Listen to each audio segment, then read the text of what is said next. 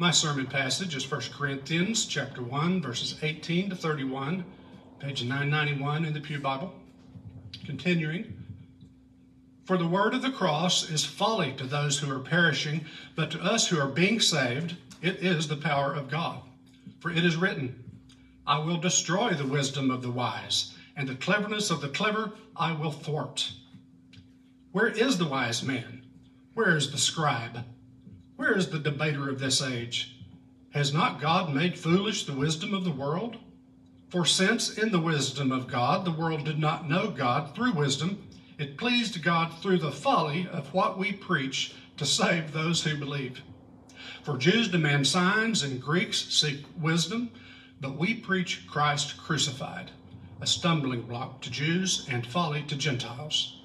But to those who are called, both Jews and Greeks, Christ the power of God and the wisdom of God. For the foolishness of God is wiser than men, and the weakness of God is stronger than men. For consider your call, brethren. Not many of you were wise according to worldly standards. Not many were powerful. Not many were of noble birth. But God chose what is foolish in the world to shame the wise. God chose what is weak in the world to shame the strong. God chose what is low and despised in the world, even things that are not, to bring to nothing things that are, so that no human being might boast in the presence of God.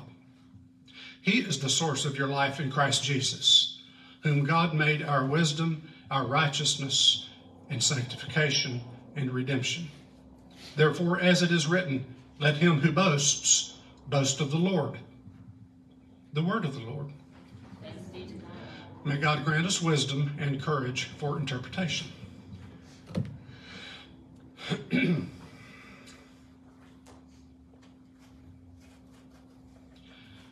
know, as complicated as the problems with the messed up church in Corinth might have been, the Apostle Paul, Pastor Paul, kept the solution simple. Remember, among other things, the Corinthian Christians were falling in behind specific alleged leaders in the churches. And remember, he wrote earlier in this chapter, I appeal to you, brethren, by the name of our Lord Jesus Christ, that all of you agree and that there be no dissensions among you, but that you be united in the same mind and the same judgment. There is quarreling among you. Each one of you says, I belong to Paul, or I belong to Apollos, or I belong to Cephas, or I belong to Christ. Is Christ divided? Was Paul crucified for you? Or were you baptized in the name of Paul?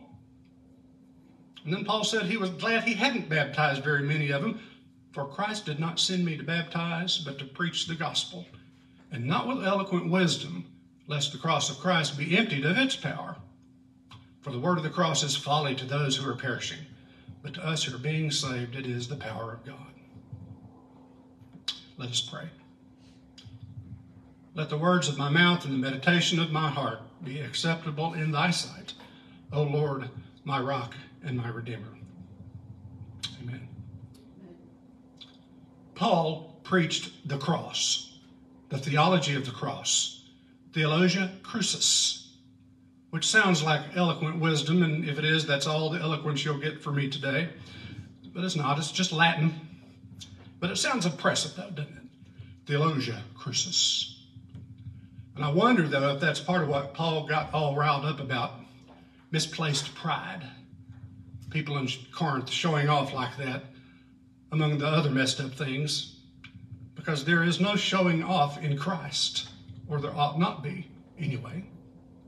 Because Pastor Paul says God chose what is foolish in the world to shame the wise, God chose what is weak in the world to shame the strong, God chose what is low and despised in the world, even things that aren't, to bring to nothing things that are, so that no human being might boast of himself in the presence of God. So he pointed to the cross of Christ. And in this moment anyway, he kept it simple. That's what he thought they needed to hear.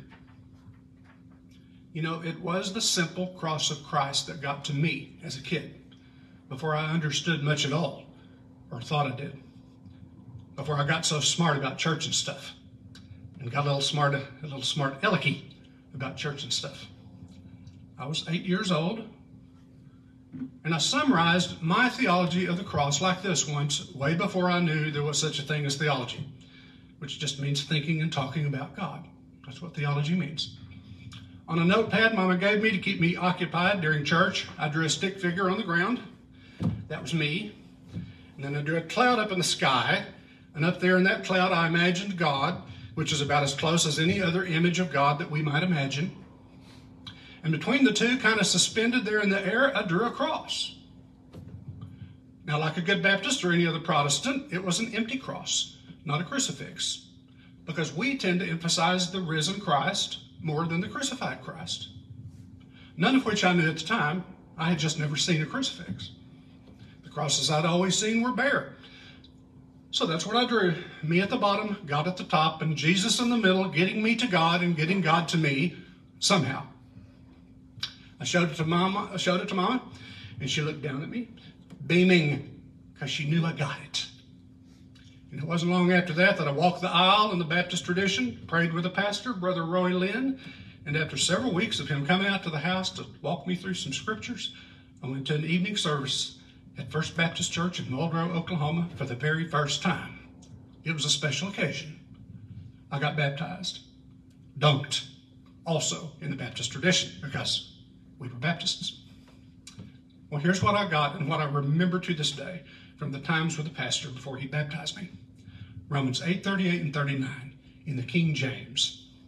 For I am persuaded that neither death, nor life, nor angels, nor principalities, nor powers, nor things present, nor things to come, nor height, nor depth, nor any other creature shall be able to separate us from the love of God, which is in Christ Jesus our Lord. Amen and amen. That'll preach every Sunday. It took, and it has stayed took all these years, whether I was being especially faithful or especially faulty. And of course, I've usually been both lately. And a simple theology took root in my mind and my heart. Here I am, there is God. I can't get to God, so God must get to me somehow. And that somehow is Jesus. Jesus saves. Amen.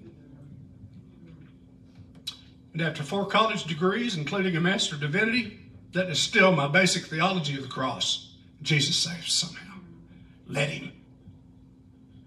And doesn't that sound silly, foolish, outlandish even, unless you get it?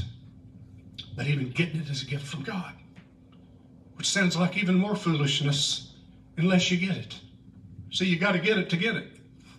And right there, people walk away unless the Holy Spirit grabs them and gets them and introduces them to Jesus, for which we should pray.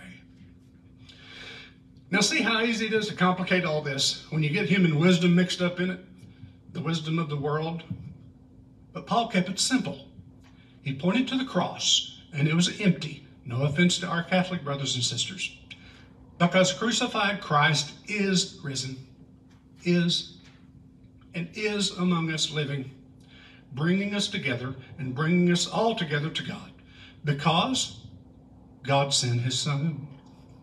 They called him Jesus. He came to love, heal, and forgive. He lived and died to buy my pardon. An empty grave is there to prove my Savior lives. Learn it, live it, love it, but even that complicates it. Paul kept it simple because the Corinthians, as messed up as they were Jesus followers in their weirdly different, self-important, self-righteous ways.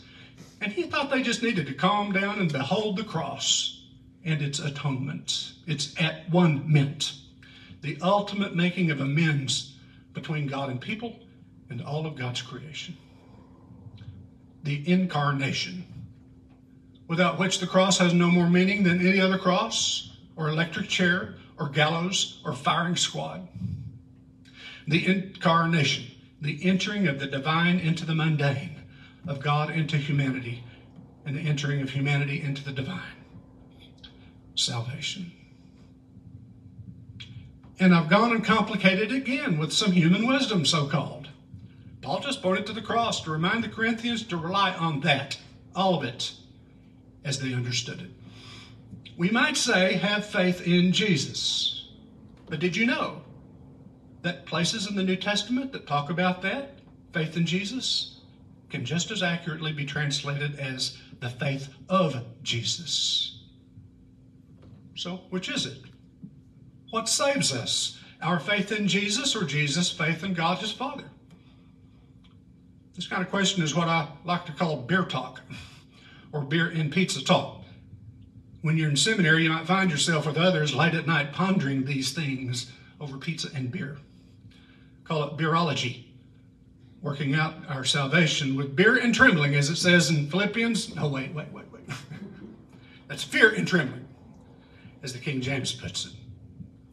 Work out your salvation with fear and trembling, it says. Or, as the Message Bible puts it much less menacingly, be energetic in your life of salvation, reverent and sensitive before God. I like that. Be energetic in your life of salvation and reverent and sensitive before God. And I've done it again, complicated things like Paul didn't. He just pointed to the empty cross of crucified and risen Christ. The cross stood above the Jewish desire for signs and wonders, and it stood above the Greeks' insistence on human wisdom. The cross towers over both in its and in Jesus' lowliness. It towers in its lowliness. What foolishness. Paul could have really complicated the cross, and here I use the word cross to mean the atonement of the cross, the reconciliation of humans with one another, and the reconciliation of God and people. Paul could have talked about the governmental theory of atonement, that Christ suffered for humanity so that God could forgive people without punishing them, while yet maintaining divine justice. But he didn't. Paul could have talked about the moral influence theory of atonement, which says Jesus died as the demonstration of God's love, and the example of his death can change hearts and minds and influence sinners to turn to God. But he didn't. Paul could have talked about the theory of substitutionary atonement, the idea that Jesus died for us instead of us, or the ransom theory of atonement, which says Jesus died as a ransom sacrifice paid to Satan to satisfy the debt on human souls and release them from the bondage that comes from inherited sin. This can get real complicated. But he didn't. Or the penal substitution theory of atonement, which says Jesus voluntarily submitted to God's plan and was punished or penalized in the place of sinners to satisfy God's demand for justice, so God can justly forgive human sin. But he didn't. He just pointed to the empty cross, which means he pointed to the symbol of the risen Jesus alive among the Corinthians, no matter how messed up they were as Christians. Like Jesus lives today among all Christians, no matter how messed up we are. You know, theology is fine. I love theology. You might say I make part of my living doing theology, but it's adoration. It's love for Jesus. That's something else. Remember those t-shirts back in the day? Borrowed the Coca-Cola slogan? Jesus Christ is the real thing. And wouldn't we all like to teach the world to sing in perfect harmony? Well, how about this?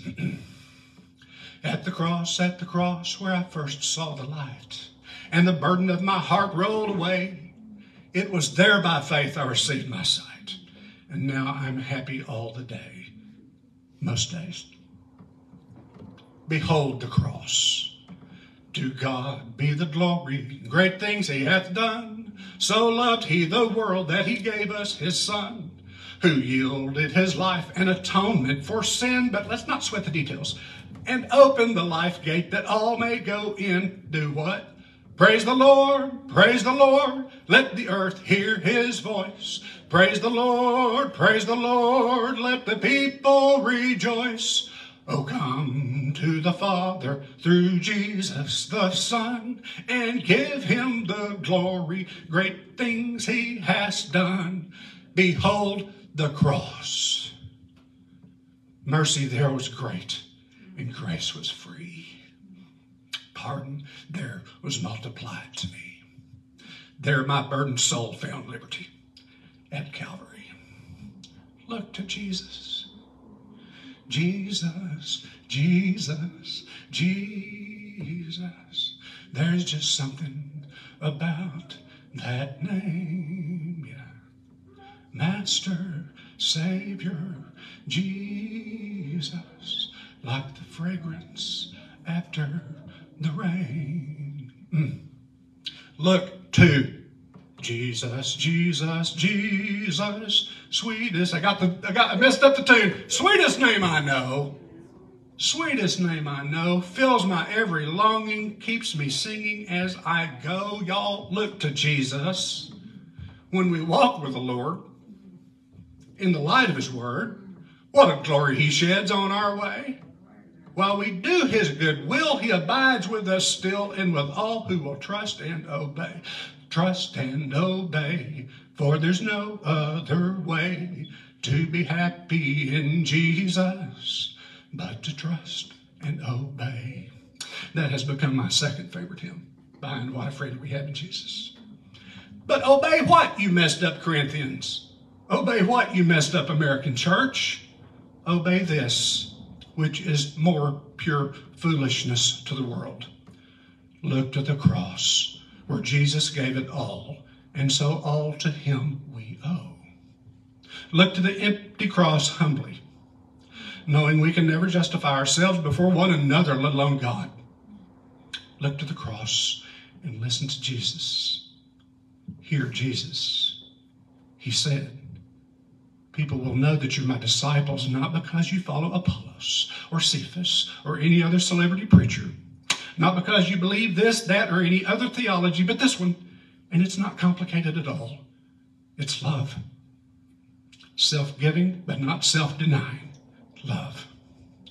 That's Theologia Crucis, the theology of the cross, demonstrated by Christ on the cross and off. If you have love for one another, the world will know you follow me. That's it. So get along, church, Paul said. On these lesser things, agree or disagree, but I won't referee. But we all have to come together and agree on one thing. Listen again to Jesus. This is my commandment. This is my commandment, that you love one another as I have loved you. Jesus said, Amen.